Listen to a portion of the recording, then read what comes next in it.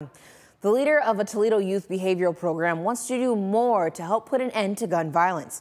Shawn Mahone Sr. runs Young Men and Women for Change, and he's looking to team up with the city and the police department. Our Michael Tater spoke with Mahone about his proposal and why he believes it could help. A lot of youth that are just being unruly, no respect for authority. Shawn Mahone Sr. has been working with young people for over a decade.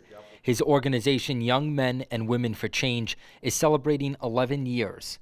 Its main program, Dose of Reality, is an overnight boot camp designed to change the behavior of kids aged 5 to 17 who are simply making bad choices. We break them down, we build them back up. What do we mean by breaking them down? Just simply stripping them from everything that's negative, begin to build them back up by putting positive reinforcements in their life to help them become productive leaders. Over 1,000 kids and parents have completed the program, and only around 100 have returned for more help. He's also worked with kids going through the juvenile system for having a gun, stealing a car, and several other crimes.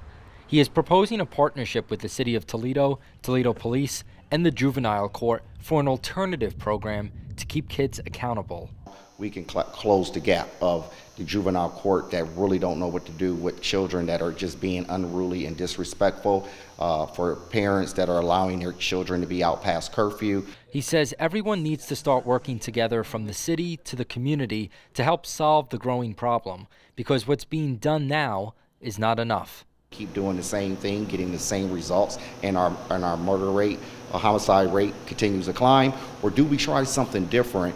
He's hoping to sit down with the mayor, chief of police, and juvenile court in the coming weeks. He believes his program could be a catalyst for change and a model for other cities facing youth violence. You don't help your child now, 3 things is guaranteed to happen, and that's prison yard, graveyard, or homelessness. In Toledo, Michael Tater, WTOL 11.